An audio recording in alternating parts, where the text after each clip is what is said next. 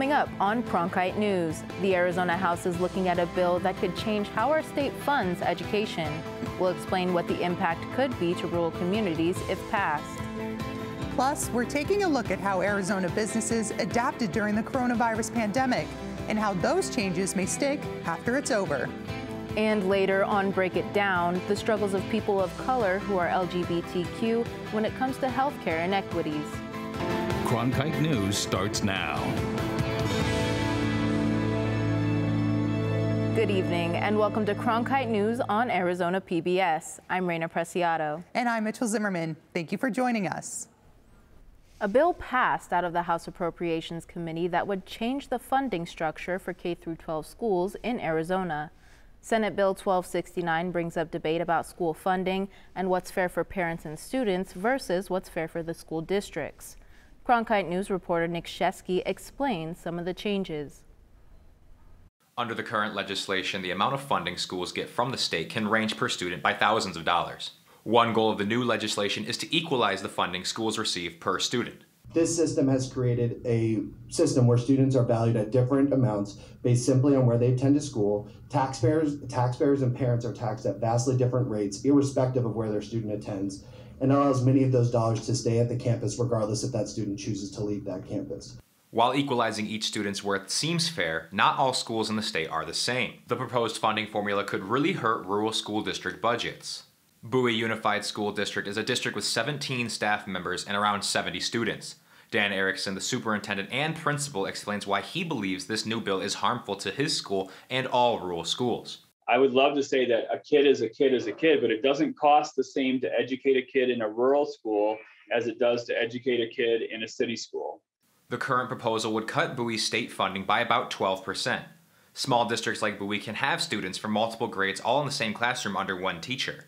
We have like 9 kids in one grade and 4 kids in another. So we're grouping multi-grades together and trying to provide the same kind of programs that they provide at a large district. Some experts argue that the current formula was designed to give more money to rural school districts and has no need of fixing. The formula is working. If they're complaining that some of those small rural schools have too much money, which I don't believe they do, but that's what the formula was designed to do. Because it does economies of scale. It costs more in a small rural district. In Phoenix, Nick Shesky, Cronkite News. There is discussion about a fix for rural schools, but no details have been unveiled yet. Next step, the bill goes before the full House for a vote. Today, the FDA approved a second COVID-19 booster shot for immunocompromised people and those 50 years old and up. Eligible groups can receive a booster of either the Moderna or Pfizer vaccines. According to the FDA, the extra booster aims to further protect vulnerable members of the population in the case of another wave of COVID-19. Those eligible for the extra dose can receive it 4 months after their last shot. The second booster shot also applies to certain immunocompromised groups ages 12 and older. It's unclear how urgent the need for extra booster shots is, however. COVID-19 cases are currently dipping, and not much evidence exists yet to tell how much extra help another booster shot could offer at this time. As many places around the country are throttling back on COVID-19 protocols, business owners continue to find new ways to stay in business. Ashley Hudjaleski takes a look at whether these new business methods are here to stay. When the pandemic first began, many business owners had to quickly adjust their work routines, whether it was going from in-person meetings to strictly Zoom or gearing their restaurants for an influx in takeout and delivery orders. Honey Bear's barbecue owner, Mark Smith, says his business really had to pivot. A lot of people didn't know how to switch over from fine dining or dining in to deliveries and pickups. We did a lot of Grubhub, DoorDash. We did online ordering and stuff like that, and that is huge. Smith says his takeout business increased 130%, and he, like others, believes that new ways of doing business are here to stay. I don't think it's going back. I think we're finding a new reality in regards to how our economy is going to operate from this point forward. Historically low unemployment rates means it's tough for businesses to find workers. But Arizona's Small Business Association board member, Frank Divers, believes the end to this struggle could be soon. Statistics are starting to reveal that it is beginning to trend back People are being incentivized based on the fact that the market is making them offers that they are like, wow, I probably should consider that. Despite the many challenges COVID-19 brought, it taught all of us how to quickly adapt. As bad as the pandemic was, it triggered the creative imagination of a lot of small business owners to start thinking, okay, well, if I can't do this, then what can I do? In the end, many businesses came out of the pandemic stronger, with new tools they'll continue to use. In Phoenix, Ashley Hodgeleski, Cronkite News. According to the Bureau of Labor Statistics, during the pandemic, 56% of businesses experienced a decrease in demand for their products or services, and 19% closed due to government mandates. March 29, 1973 marks the last day American troops left Vietnam, essentially ending the Vietnam War. Today, the Department of Veterans Affairs and the National Memorial Cemetery of Arizona commemorated Vietnam service members. The event early this morning featured a private wreath laying, as well as the playing of taps, a bugle call to remember fallen soldiers. After the laying of the wreath and a gun salute, Randy Hurd, the director of the National Memorial Cemetery of Arizona, thanked Vietnam War veterans for their service and recognized that they don't get honored enough. They're a vital part of our history. They did not get the recognition, and in my opinion, they can never get enough recognition. They are loved, they are cherished, they are a vital part of our community. Former President Barack Obama proclaimed March 29th as Vietnam War Veterans Day in 2012. Former President Donald Trump made the day an official holiday in 2017. Has certainly seen an uptick in housing prices within the last year. Up next, we'll talk about how housing prices in Phoenix compare to those in other cities. Also, a look at some of the clouds and other wet weather we've been seeing around the state. Next.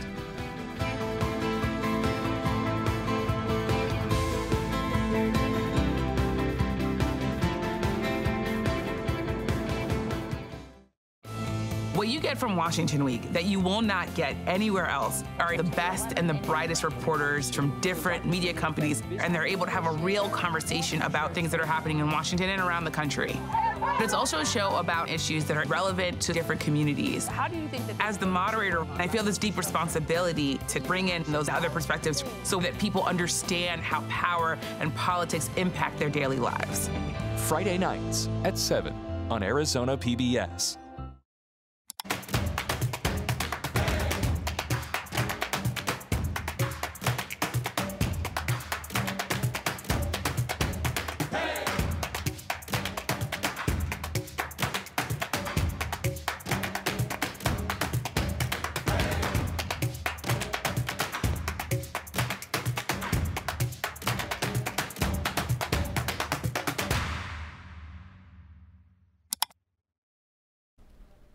Nationally, housing prices saw a rise to start off the year, and here in Arizona, one city saw the largest annual gain in the country.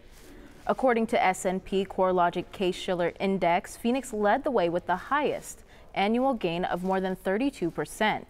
This was followed by Tampa with a close to 31% increase and Miami with just over 28% increase. In comparison, home prices nationally rose just over 19% over the last 12 months. According to Realtor.com, the median home listing price in Phoenix is $450,000. We're still cheaper than most of the gateway cities, so we're still less expensive than Southern California. And in that regard, it's considered to be a bargain.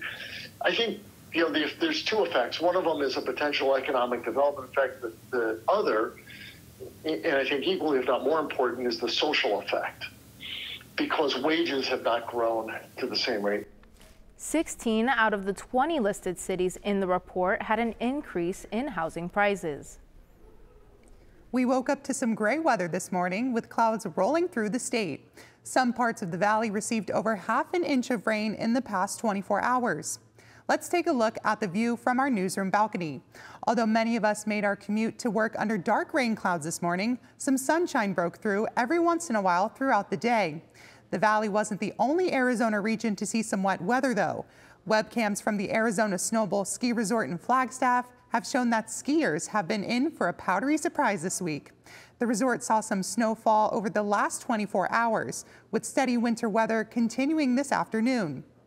Andrea Villalobos joins us now with a look at the forecast for the rest of the week, including what this wet spell means for our daily temperatures.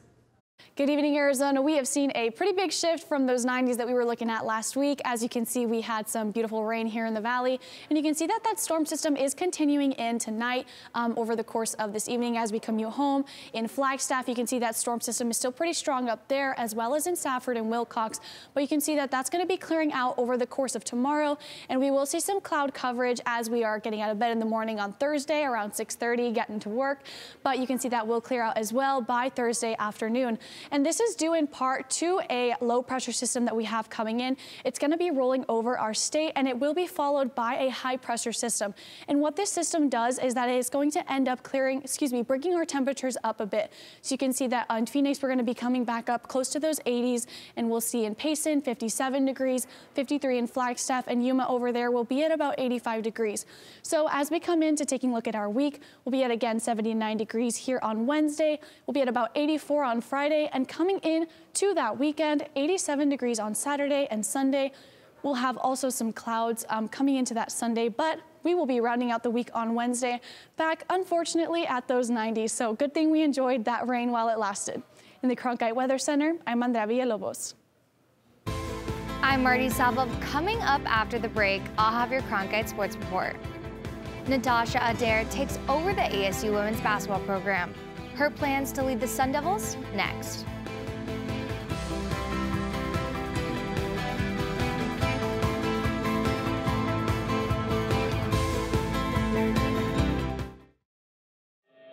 Cronkite News is more than your local news station. Through our innovative ideas, we create new ways to connect with our viewers and have their stories be heard. Our cutting-edge technology allows us to take a deeper dive into seeking the truth and delivering new perspectives.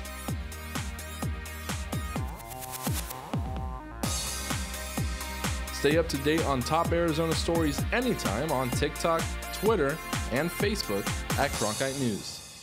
It's prime time on your time. Watch Prime Afternoons every weekday on Arizona PBS. Did you miss a show in the evening? Then catch up on Prime Afternoons, your favorite dramas. No more bloody heroics. Antiques Roadshow. Really? Nature and Nova. It's time to reintroduce some wonder into this miracle of nature. All of the best from PBS on Prime Afternoons. Weekdays starting at 1:30, only on Arizona PBS. Every day I wake up, my first thought is, how can I serve this community? The biggest hurdle was not taking PTSD personally. Would you welcome, please, the amazing. Everybody that watches this, they say that I am the greatest that they've ever seen.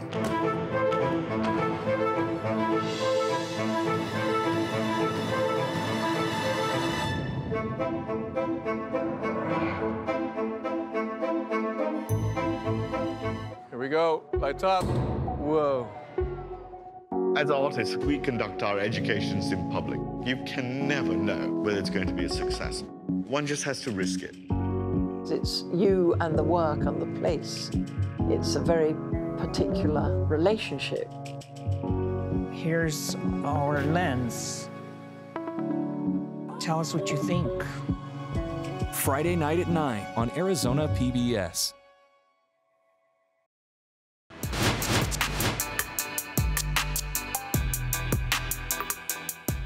Welcome back to Cronkite News. I'm Marty Salvo, and this is your Cronkite Sports Report.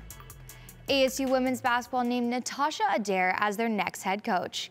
She will follow in the footsteps of Charlie Turner-Thorne, who led the team for 25 seasons. Cronkite News reporter Michael Garafa introduces us to the new head coach. Former University of Delaware women's basketball head coach Natasha Adair was named the next head coach of ASU women's basketball. She becomes the first black woman to lead the ASU women's basketball program. Adair was thrilled to get the call. You knew what you were getting here at ASU. The investment by all, the commitment by all. This is a destination job.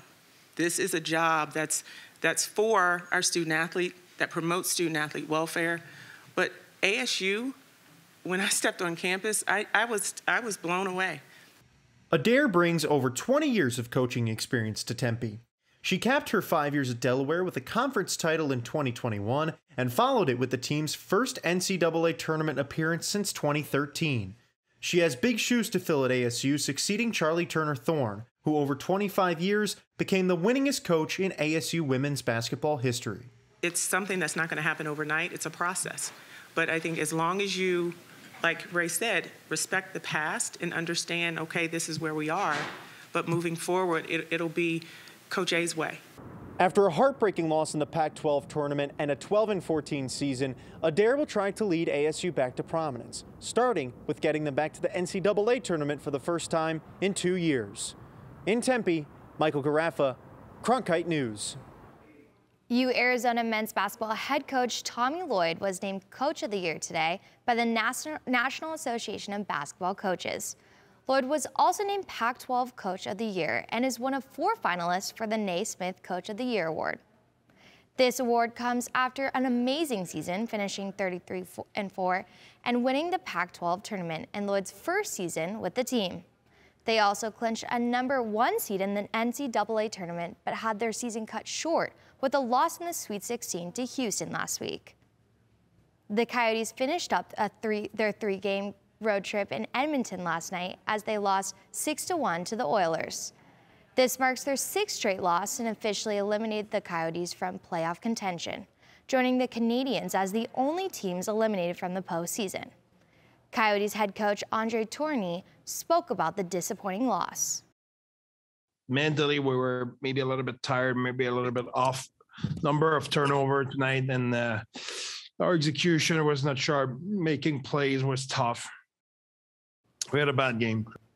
Coming off a year with multiple playoff overtime games, the NFL has made some big changes for next season. NFL owners voted to change overtime rules so that both teams are guaranteed a possession in overtime in playoff games. The regular season overtime rules remain unchanged. That's all for today's Cronkite Sports Report. Back to you, Raina. That's it for Cronkite News tonight. Thanks for joining us. For top Arizona stories anytime, go to cronkitenews.azpbs.org. Next on Break It Down, we examine the increase in healthcare inequalities within the Black LGBTQ+ community.